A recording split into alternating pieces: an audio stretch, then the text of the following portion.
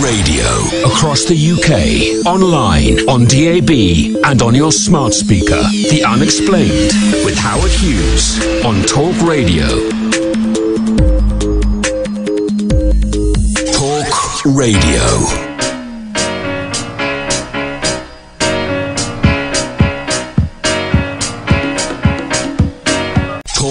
Radio. In the midnight hour, meet Norway's Terje Simonsen, who's told the history of paranormality in a new 500-page book out, I think this week from Watkins Publishers. You can connect with us anytime on 0344 499 1000 at Talk Radio by Twitter, or text TALK and then a space to your text to 87222. So, get set for resourcefully rapid-fire roller-coaster randomized reality radio for a Sunday night.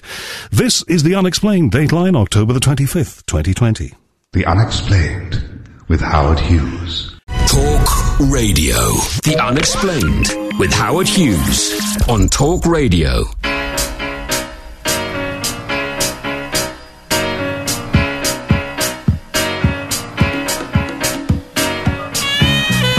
And The Unexplained hits midnight. I'm Howard Hughes. Thank you very much for all of your communications.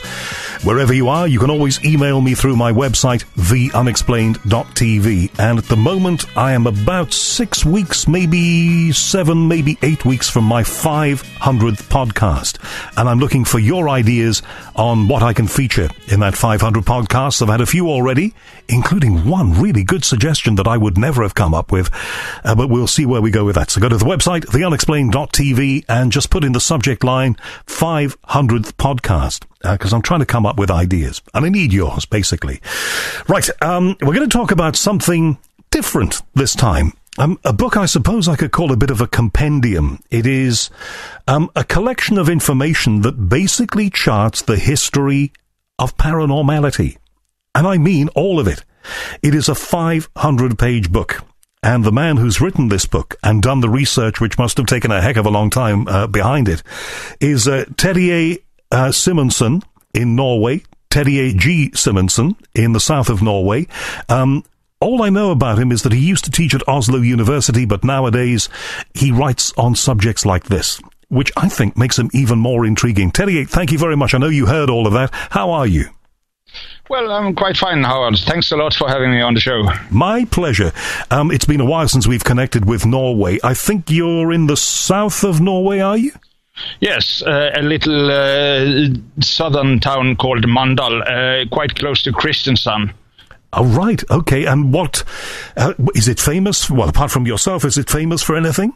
Well, it used to be quite a lot of famous painters here in the old time, perhaps because of the beautiful light, something like Cornwall in Britain, I would suppose, you know.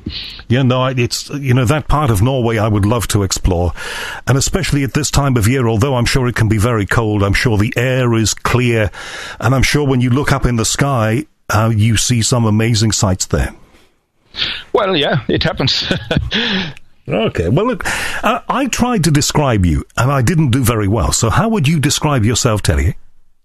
Well, my education is as an historian of ideas, and I have specialized in the esoteric and the occult, you know, Kabbalah, Sufism, Hermetism, occultism, Golden Dawn, and all this kind of fringe movements that has been part of, say, religions, but the secret part of the different religions.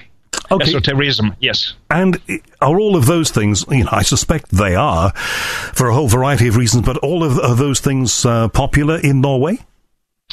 Well, yes, there's quite a great milieu, but, you know, people are more into the modern, brand of these things in the form of New Age, going to healing seminars and going to psychics and alternative therapies and that kind. I have been more into the historical, perhaps a bit more scientific, which has been a part of the European esoteric and also the European philosophical tradition. So a bit, I'm not into the latest fad into the alternative things. I'm more into, say, classical occultism and also into modern parapsychology. Okay, now the book seems to me to be a bit of a roadmap for how we got to the understanding of the paranormal and parapsychology that we have today. Is that what you set out to do? Yes, I would say so. It is a description how important the paranormal has been in the European tradition. Because today, if you are a scientist, you raise your eyebrows if someone of your colleagues started to talk about this phenomena. But in the traditional European history of science and philosophy, these phenomena has had their place, and also with some philosopher quite important place. And interestingly enough, in modern physics, especially some quantum physicists have taken up that relay button and say that if you have a right understanding or correct understanding of a consciousness, these phenomena are not unexplainable at all, but is somehow very rational and a part of, say, a modern picture of the world. And indeed, you chart the stories of many people, and we'll go through some of them in this book. The stories of those people and how they came to that conclusion that, well, some of them came to that conclusion that these things that we believe are paranormal may in fact be just something to do with the way that our brains work, an aspect of consciousness, perhaps something like a global internet of mind where everybody is connected, which I know, and we will talk about this, things like remote viewing and ESP come into play. Exactly. And if there is a message in the book, I would say that is to make people aware of this collective dimension of consciousness. Because usually by thinking inside the box, we say that consciousness is just something I have inside my head, or you have inside your head. But that is like saying that internet is inside my mobile phone. That is not correct. Internet is between all the mobile phones and all the PCs. And my view of consciousness is that is also a collective thing. It's a web where all, say, individual consciousness connect, and that is what I call the mental internet. And if you view consciousness that way, which some interpretations of quantum physics certainly allow for, then these phenomena will find a quite natural and, say, rational place. And we're coming to more and more understand these things with every passing year. I wonder if I can just ask you quickly about something else before we start on about the book. Yes, of course. Because the book actually mentions this person, but towards the end, and he's been in the news this week. We've talked about him a little earlier in this show. James Randi, the magician, and I guess you could call him, I've called him anyway for years, the debunker in chief. Yes. This was the man, of course, in America who offered famously $1 million prize if anybody could prove to his satisfaction and to the satisfaction and repeatability of science that any paranormal phenomenon exists. And the prize for all of his years, and he died this week at the age of 92, that $1 million prize remained unclaimed, didn't it? Yes, it did. He become a kind of what is called in English pensionist when he retired in 2015, and then the prize was discontinued. But I have a chapter in my book about that prize, and Randy was a magician, and when you deal with magicians, they are very likely to trick you. That is kind of their trade. So if you go closely into the conditions for that prize, it is no wonder that it was unclaimed. I can go into this in some detail if you want, but basically there were conditions there that was not, I would say, it was close impossible to satisfy, because there was a clause in the contract that said if he did not agree with the result somehow it would not been deemed valid. And of course, if his life's works and $1 million was at stake, I feel it will be very difficult for him to somehow agree to that this and that phenomena have been proved. Well, there were a couple of things going on. You suggest that nobody really took this prize seriously, and then there was whether the prize would actually be paid if anybody could demonstrate it, which we have to stress nobody ever really did. In fact, nobody did. But you also have a quote here that I've never seen from James Randi, and I interviewed him 15 years ago on this very show. But the quote was, "You always have an out." In other words, I think that means that, if because somebody said to him, "You're not worried that this is going to bankrupt you if somebody wins the money, you're going to have to pay," and he said, "You always have an out." Yes. And that he said to Dennis Rawlins, a famous astronomer that was his friend and also a part of the same skeptical community that Randi was at the time. Rawlins asked him about that. And after Randi gave him that reply, Rawlins also lost faith in Randi's, accountability for this competition. It is basically considered a scam among serious psychologists. Well, I mean, I don't know whether I can comment about that, and poor James Randi is not here to comment on that suggestion himself here.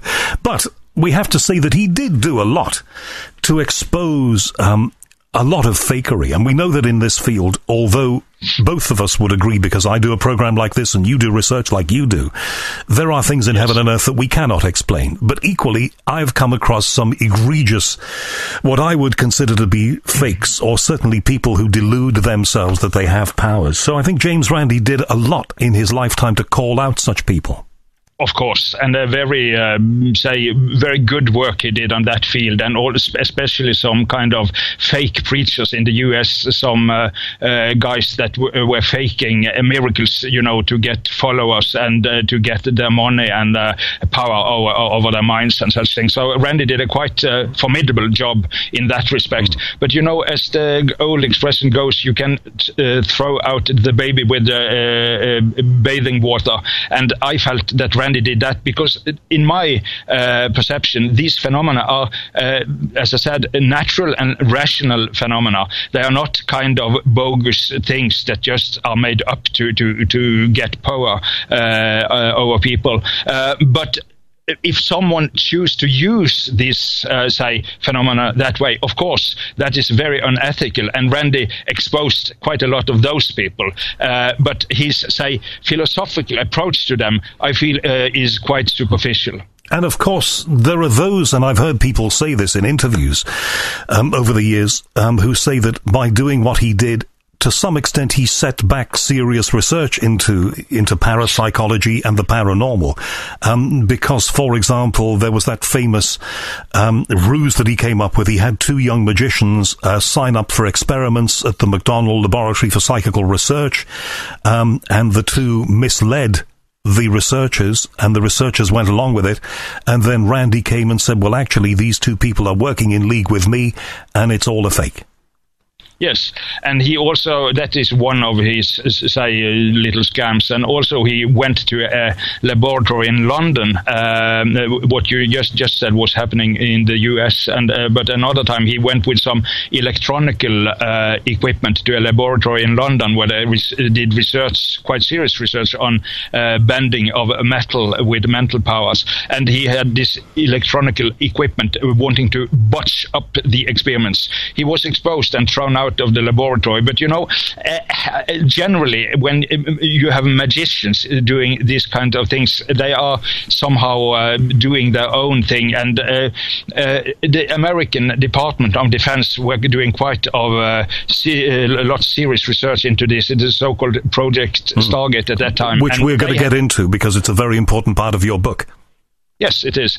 And their conclusion about Randy was that he was a showman, basically out to promote himself rather than doing serious research into this field. That was the Department of Defense's conclusion. Well, I still think that he did do a lot to call out some people and to at least make us think, because it is possible to be duped in all of this. The book starts with Abraham Lincoln's dream. And I'm going to quote from the book, and this is quoting Abraham Lincoln. "About 10 days ago, I retired very late. I'd been up waiting for important dispatches from the front. I could not have been long in bed when I fell into a slumber, for I was weary. I soon began to dream. There seemed to be a death-like stillness about me, and then I heard subdued sobs as if a number of people were weeping." So this all starts, if I don't have this wrong, with Abraham Lincoln, very famous character from all of our histories, America particularly, having what appeared to be some kind of precognitive dream. Yes, and if you had, recited the whole dream, you would. It's a quite eerie thing, because he sees himself laying as a corpse, and there's lots of people around sobbing, and he asks a soldier standing close to the corpse, "What's happened?" And the soldier says, "It's the president. He was shot by an assassin." And this happened 3 days before Lincoln went to the theater and famously was shot by an assassin and died from his wounds the following day. So it's a quite hair-raising dream if you read it in its entirety. And if we are to believe those words, and why shouldn't we? Well, there might be reasons why we shouldn't, but if we're to believe those words, then it's a very high-profile case of somebody predicting their own future, and that future not being a good future, as history proved.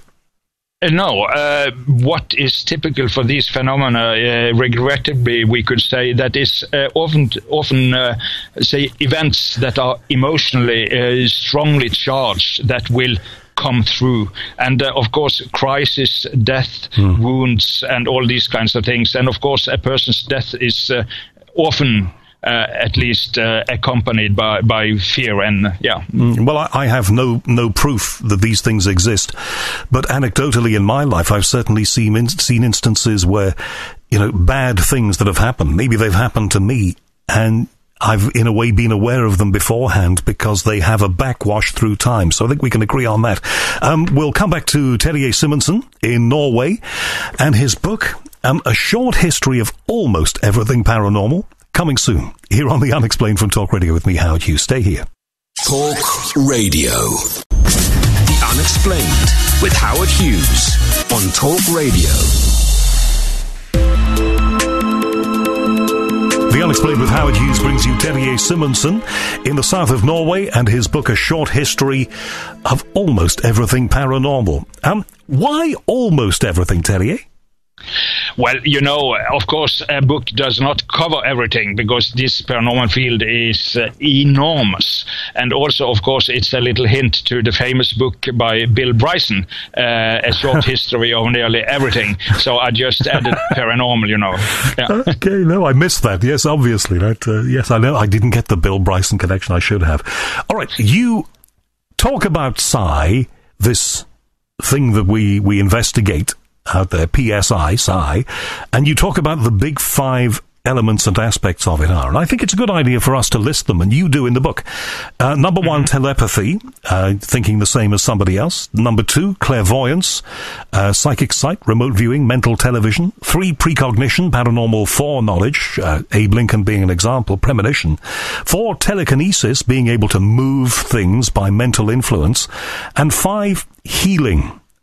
Those, you think, are the 5 aspects of psi, as we would call it.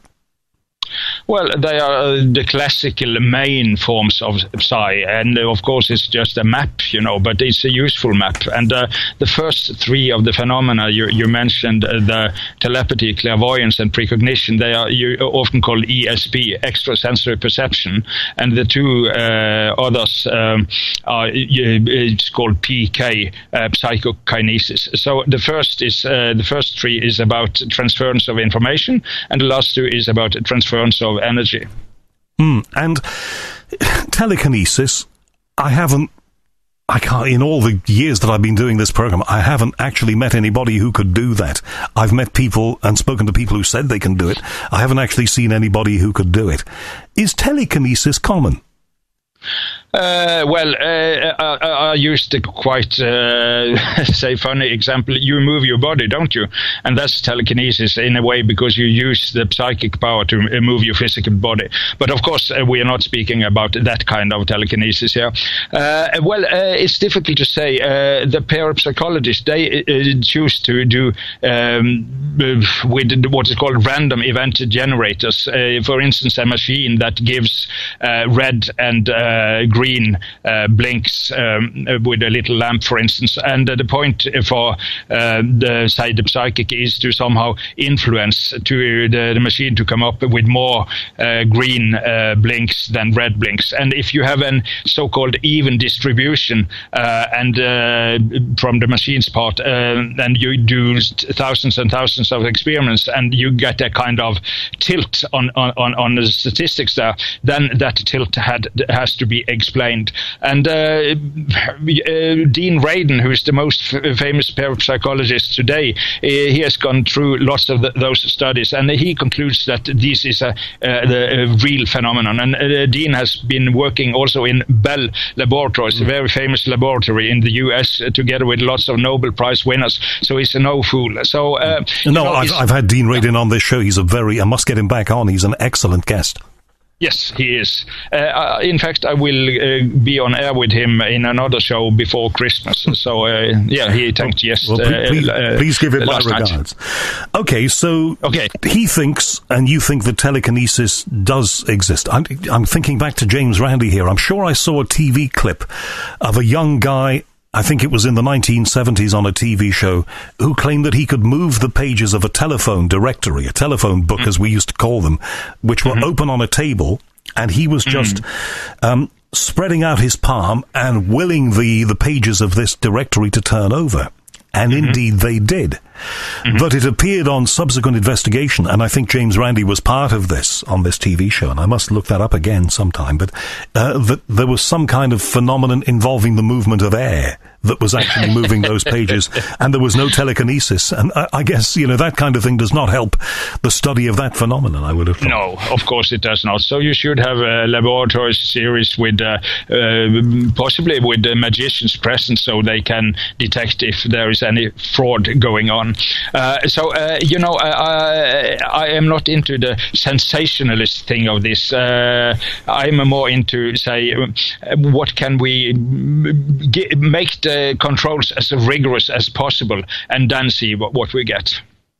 Have you, of those 5 things we talked about, telepathy, clairvoyance, precognition, telekinesis, and healing, have you seen yourself examples of these things at work? I would say I had seen at work telepathy and clairvoyance and precognition, and to some extent also healing, yes.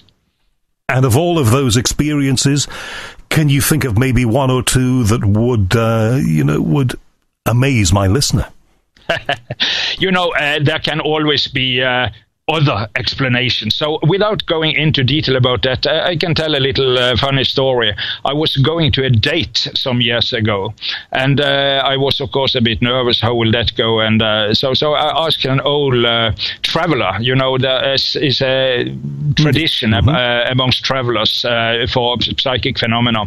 And I asked an old traveler, gypsy, or what you call them in England, about this. And he was known to be psychic. And he said, oh, yes, this will go quite well. She likes you a lot, and so and so. And then he ended his say kind of prediction by saying, and I can tell you, this woman is 1 meter and 64 centimeters tall. Uh-huh. And I said, huh? How do you know? Well, I don't know how I know, but she is. Say the average height of a Norwegian woman, I think, is 1 meter and 67 centimeters. So he did not just come up with a number, out of the catalog of statistics or anything like that. Well, anyway, I went to that date, and it went quite well, and so, and I couldn't, of course, keep myself back. So during the evening, I asked her. I was about to say, you didn't ask her, did you? By the way, I mean, the first date, how tall are you? Casually, I asked her, by the way, how tall are you? And she then said, 1 meter and 64 centimeters. And did she say to you, as I suspect she might have said, actually, nobody's ever asked me that question before on a date? No, I have never asked anyone before on a date about that. And did you tell her why you were asking it? No, I was just doing it casually in passing, So, well, listen, you got me convinced with that story. I think that's very good. 1 meter 64 centimeters. I've no idea what that is in British, well, what used to be British feet and inches, but there we go. You talk a lot in the book about psychic archaeology. What is that? Well, some archaeologists have used psychics to do important finds. It's not so very well known, but quite serious persons have used that. Most famously, it was a Canadian archaeologist, Professor Norman Emerson, and he is the big archaeologist on the First Nations people archaeology in Canada. And he several times used a psychic called George McMullen. And he said that in about 80% of the cases, George McMullen, in fact, did find the artifacts they sought after with using his psychic abilities. And Norman Emerson is often called the father of scientific archaeology in Canada. So his testimonial about this is very interesting, and he's also written several essays about psychic archaeology. So do you think that is being used in Egypt at the moment? The Great Pyramid, I think, has been scanned using modern technology, if I'm right about that. Somebody will tell me. Do you think that they're using psychics there? I don't, it's not normal among us archaeologists to do that, but there was a project in the 1980s called the Alexandria Project, and there was a guy named Schwartz. He used 11 psychics, and he did, in fact, quite important finds there. Among other things, he found the palace of Cleopatra, and that was quite impressive, and it was also filmed, so he has documented this, and he wrote a book about it afterwards. That's astonishing. Now, you said we would talk about this, and I think we should. Project Stargate. This is America's investigation. We've talked about this with various people on this show many times, and I find it fascinating. Most recently, we spoke with Russell Targ about 4 weeks ago, and he's quoted in your book as well. Yeah. Where America, for purposes of prosecuting the Cold War, used or tried to use various psychic methods. And from your account of it, it all appeared to be, pretty successful. There was somebody called Nina Kulagina who demonstrated telekinesis. Yes, but she was Russian, and she could also have been part of a Russian propaganda act. But you can find several of the videos with Nina Kulagina on YouTube, so you can go and see for yourself and make up your own mind about that. But as I said, she was Russian, and she could have been part of a Russian propaganda project. But in the US, they used quite a lot of serious physicists doing this research, and they concluded, I have read reports, Russell Targ is just one of them, and all the reports I have read concludes that this is a very real but also very unstable phenomenon. And I think from my memory of reading through your book, when they came to wrap all of this up, if they really did wrap it up fully in 1995. It had been going from the 1970s. They actually came, and the U.S. military, the U.S. government wouldn't I don't think have wasted money on all of this stuff for so many years, but they came to conclude that the hit rate for the remote viewing and many of those things that they used was pretty high. Yes, they have an evaluation by, amongst others, the two persons, we can get back to the other, but one of the persons evaluating this was a professor in statistics, and she had made several textbooks in her field. Her name is Jessica Utz, and I don't know if that's the correct, but UTTS, Utz. And she concluded that there was a hit rate about 35%, and that's far beyond what's normal guessing would have given here, and she is very respected in her field. Didn't you say in the book that chance, randomness would give you 17%, and they, or something like that, and they were getting at best 34%? About that, the numbers, there were different types of experience under different protocols and so on. So, but as a general idea, these numbers, we could go with them, yes. And what do you think it was then, if they were doing remote viewing experiments, which we know they were, and they were trying to divine what was going on the other side of the Berlin Wall, the Eastern Bloc, in the Eastern Bloc? What do you think they were using? Were they tapping into this limitless, endless mental internet you talk about? Yes, as I said, for me, this is a quite natural thing. It's the nature of consciousness is to be ubiquitous, just like electromagnetism is ubiquitous throughout the universe. Also, consciousness is a part, it's a basic fiber in the fabric of the universe. And the only question is, how aware are you of what is going there? As I used the metaphor of the internet, some people have a good search engine on the internet, and they trained special people to do this work, and somehow loading down information for that from that mental internet. And as you said, the statistics, at least according to Professor Utz, showed they were quite successful in doing so.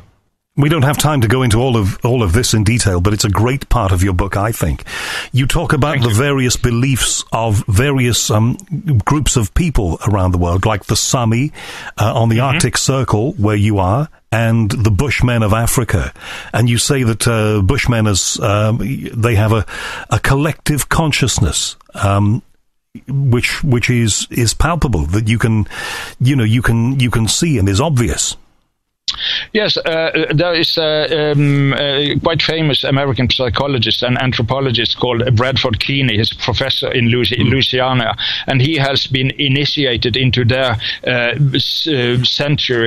century-old tradition of the Bushmen. And he says that in some of the most absorbing experiences of this sphere, the Bushmen call it classroom. They download information about the ancestors, about different hunting techniques, about medical plants and everything. So it's part of the collective memory that is available if you just tune into it. And as I said, this is Professor Bradford Keeney, and he's written about 20 books in psychology and is quite respected in his field. So we cannot say this just bogus and vivid imagination, this.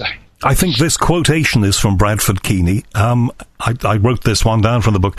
During this foray into some exotic paranormal forests, we have seen that qualified anthropologists have had their eyebrows raised and their jaws dropped in encounters with primeval cultures more open than our own to the enigmatic world of psi phenomena. In other words, there are cultures around this world, and we know this, who could teach us a thing or two about all of this.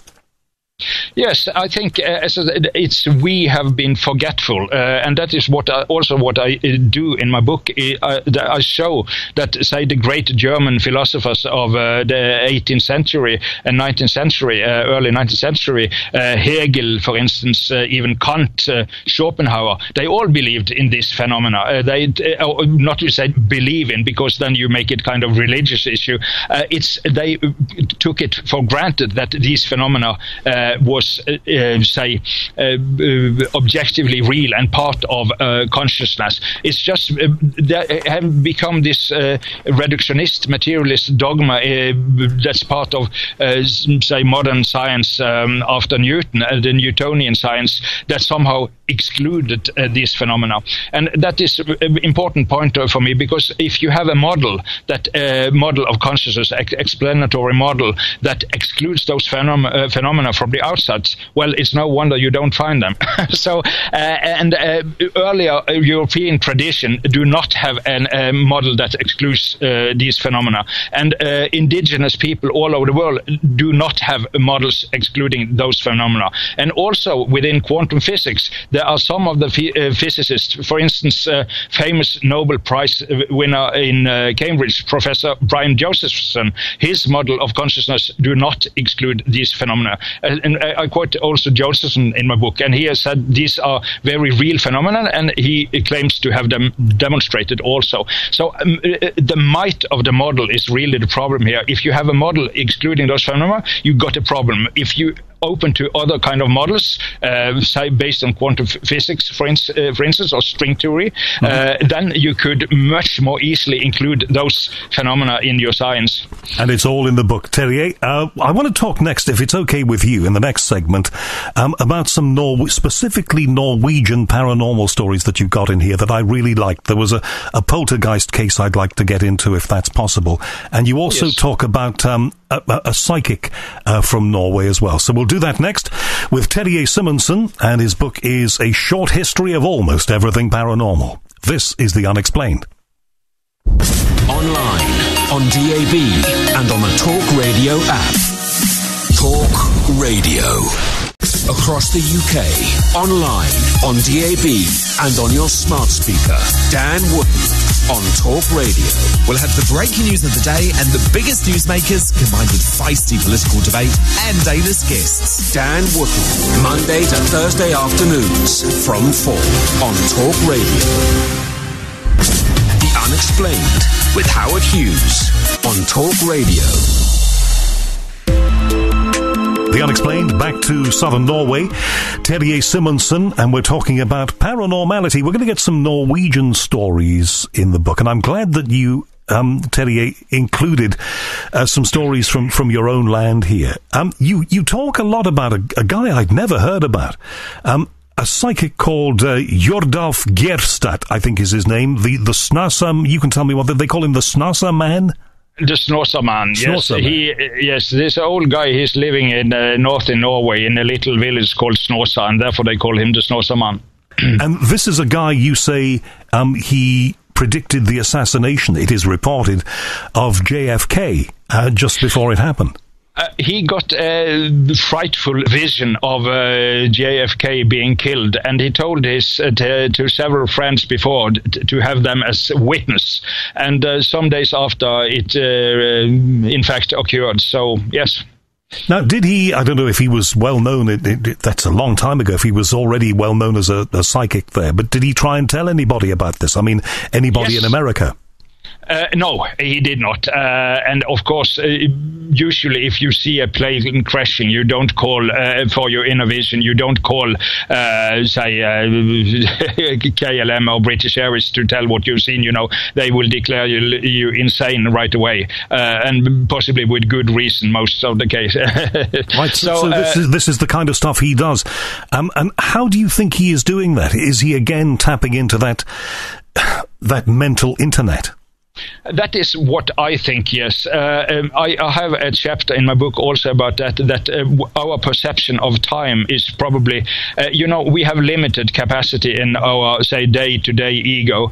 And I compare to if you go on a railway and you go to, say, you are going on the train in London and want to go to Scotland. Okay, you are probably going through Manchester. And when you enter the train in London, of course, Manchester is already there, but you have not arrived yet. You need time to come there. And I think also we somehow organize the events in a linear time. Einstein famously said that the only reason there is time is so that not everything should happen at once, because that would be overwhelming and confusing.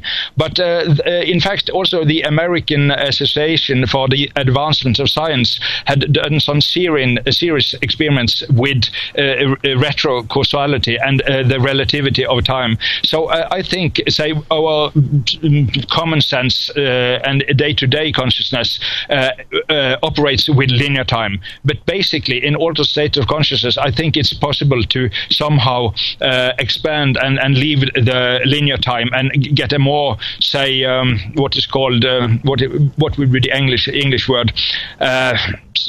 Say eternity perspective on this, to be lifted out from your train wagon, getting up in a helicopter and see the totality of the railway from above.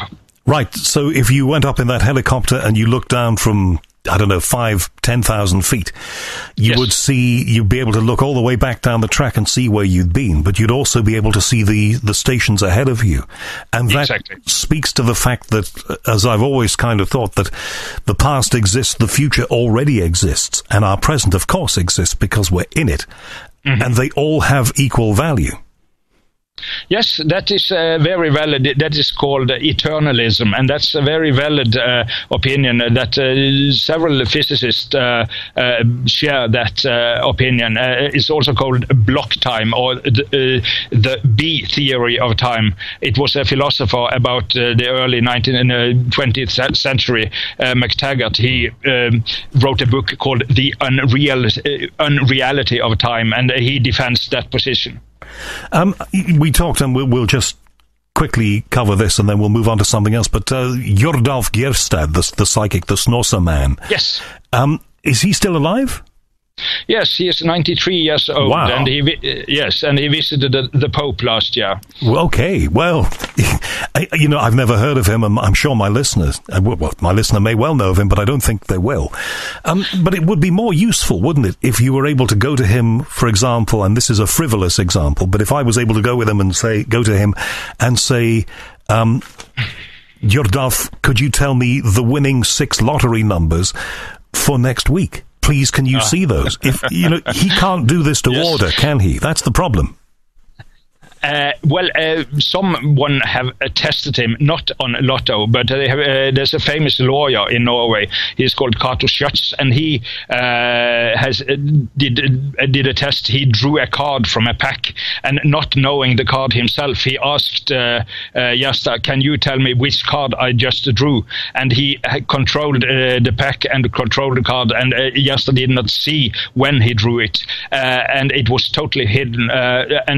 Even so, Gjesta could tell the number on that card. He usually don't go into these party games. He is a very serious man, feeling he's got a gift from God. He's usually mostly working as a healer, and also helping the police finding lost persons, and also helping the Red Cross when there has been avalanches and people have disappeared, trying to find them. And he has succeeded on several cases. So that is what he's really into. I don't know what he would answer. Probably he'd just laugh, or I don't know if he would be able to do it also, because that is a very precise information.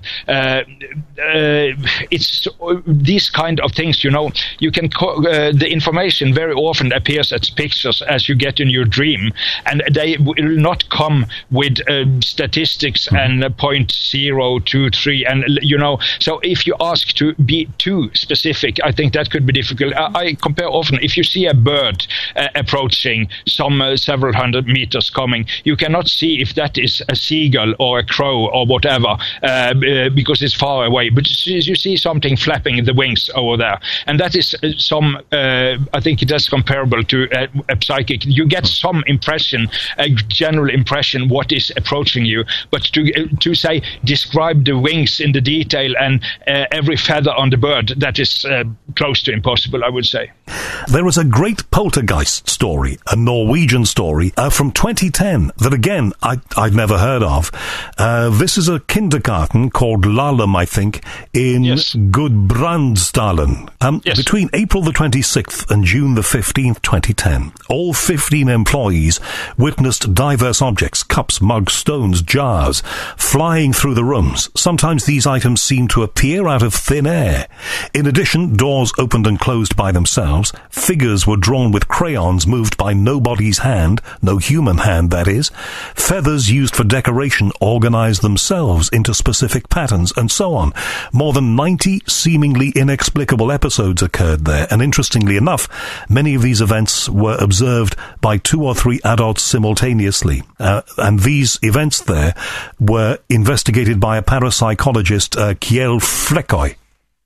Yes, but he is, in fact, not a parapsychologist. He is a professor in very ordinary psychology, and is used very often by courtrooms and official instances in Norway to make reports. So he's a very serious guy, this. Okay, and these were very serious events. Oh, yes.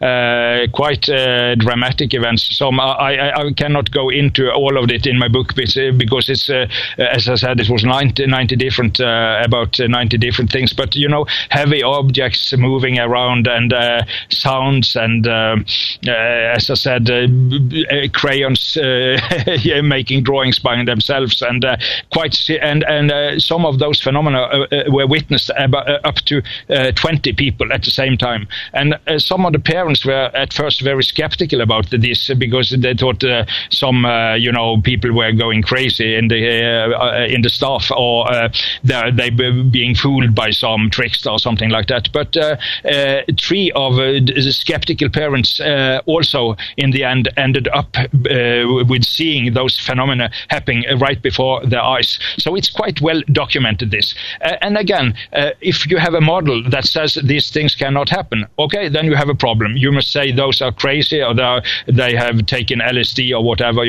But if you have a model of consciousness that say that somehow and in some way and sometimes consciousness will kick in, also influencing the material world, well, then these phenomena are not that problematic, at least. There's a quote from the activities that went on there, the activity. And I think this was from Kjell Flekkøy's report. Quotes, right after we, the skeptic and 2 other people, had entered the eastern part of the kindergarten's living room, we heard a kind of snap from the ceiling.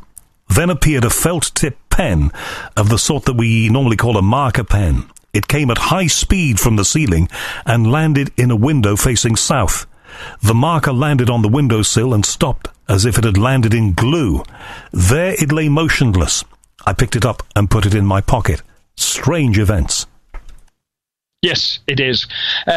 Also, I mentioned that just in passing in the book. Kjell Flekkøy, the professor in psychology investigating these phenomena, he has a brother that is a professor in physics at the university in Oslo, and he was also involved in evaluating and assessing these phenomena. And together they reached the conclusion that most likely these phenomena were physically real. It was not just people lying or wanting the 15 minutes and the limelight or something like that. It's just kind of unexplained, it's unmapped terrain, to put it that way.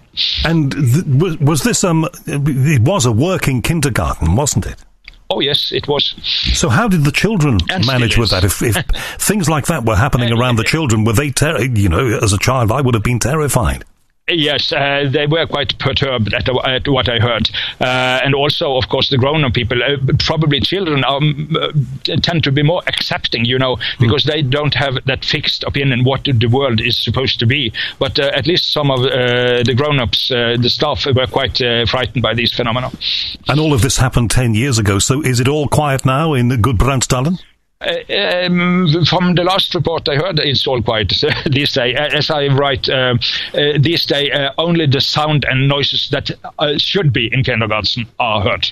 What a strange thing, and how terrifying for the people who experience that. So the final conclusion of this very Norwegian story, which I don't think was reported by the newspapers here in the UK, it should have been, is that these events were truly unexplainable. There was no rational scientific explanation of what happened. Well, the report of the psychology professor played the ball on to future science. So the objective reality of the phenomenon was somehow documented, but the explanatory model was not launched. So that is the problem with these phenomena. Already Freud said that probably if you investigate these phenomena, you will find that most of them are real, but to reach an explanatory model that everybody can agree about, that is a problem. And if I must say, the most prestigious psychological journal in the world is often considered to be the American Psychologist, which is released by APA, the American Psychological Association. And 2 years ago, in the May issue, in 2018, Professor Etzel Cardenia of Lund University in Sweden wrote an article for them. And he also says the same, that going through about nearly all research done in the field, he concludes, yes, those phenomena are real, but no, we have not reached an explanatory model that we can agree about. Well, when we do, you and I have to have another conversation. We've only scratched the surface. It is a remarkable book that I think would make a great Christmas present for somebody. The book is called A Short History of Almost Everything Paranormal. It's by Terje Simonsen. And who publishes this? It's Watkins Publishing in London. It's England's oldest publisher for mind, body, spirit literature. It was started in 1893, and it's also portrayed indirectly in the Harry Potter books. Right. Oh, is it? Yes, it is. How so? Yes, of course it is. Yes, and Watkins appears in the Harry Potter books. Yes. Yep. So I think some of the Hogwarts pupils buy the curriculum books there. Yes, Watkins, also a famous store selling books of this kind. A remarkable place, very close to Covent Garden in London. Used to be very close to a place where I used to work. Terje, we're totally out of time. Thank you so much. Thank you, Howard. Terje Simonsen in Norway. Fascinating conversation, don't you think? More great guests in the pipeline here on The Unexplained. Thank you very much for being part of my show. Thank you to John for doing the technical production tonight. Thank you to Reese for helping me get this all together. And above all, thank you to you for being part of all of this. Paul Ross is next here on Talk Radio, so till next we meet, hopefully in 1 week from now. My name is Howard Hughes. This has been The Unexplained on the radio, and please stay safe, stay calm, and above all, please stay in touch. Thank you very much. Take care. Bye-bye. Talk Radio. Talk Radio. Across the UK, online, on DAB, and on your smart speaker. The Unexplained with Howard Hughes on Talk Radio. Talk Radio.